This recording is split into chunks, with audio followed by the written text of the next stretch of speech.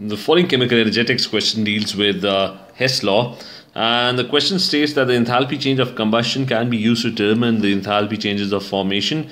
The following equation represents the enthalpy change of formation of butane. So this is your equation where carbon is reacting with hydrogen and is producing butane. So the question says that by using the following standard enthalpy change of combustion data, which is the value of the standard what is the value of the standard enthalpy change of formation for this reaction? So we need to find the enthalpy change for this reaction. So it's completely irrelevant. Never get confused by the terms enthalpy change of formation, etc. What the question basically wants you to calculate is the enthalpy change for this particular reaction, which is the enthalpy change of formation of butane, where 1 mole of butane is formed from its constituent elements. Now, we need to find the enthalpy change for this reaction, and the information that's given to us is the enthalpy change of combustion of carbon. So enthalpy change of combustion of carbon is given, its value is given, it's minus 394 kilojoules per mole. Then you're given the enthalpy change of combustion of hydrogen as well, which is minus 286. So that is known, the enthalpy change of combustion of hydrogen.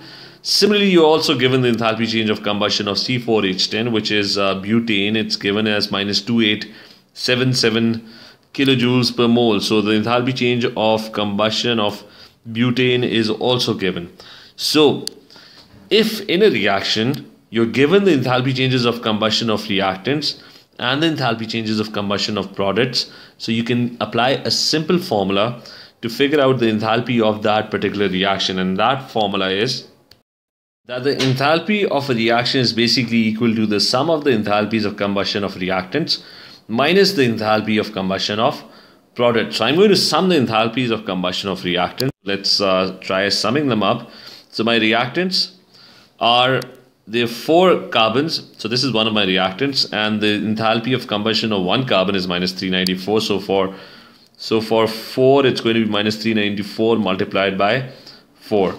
My other reactant is, I have 5 hydrogen molecules, and the enthalpy of combustion of one hydrogen is given as minus 286. So this would be multiplied by 5 because I have 5 hydrogens. So it's going to be minus 5 into 286.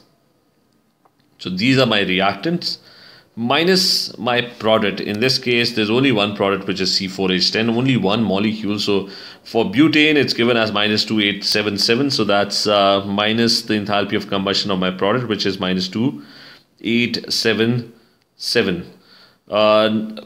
Remember to put the brackets and be very careful with the signs of the enthalpy changes.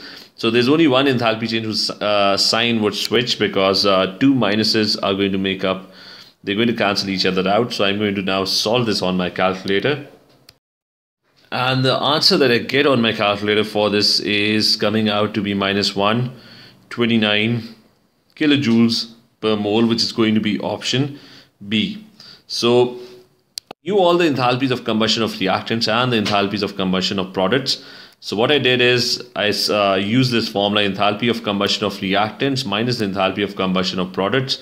If you subtract, take out the difference, that would be the enthalpy of this particular reaction over here, which is 4 carbons plus 5 hydrogens produces C4H10, and the answer is option B.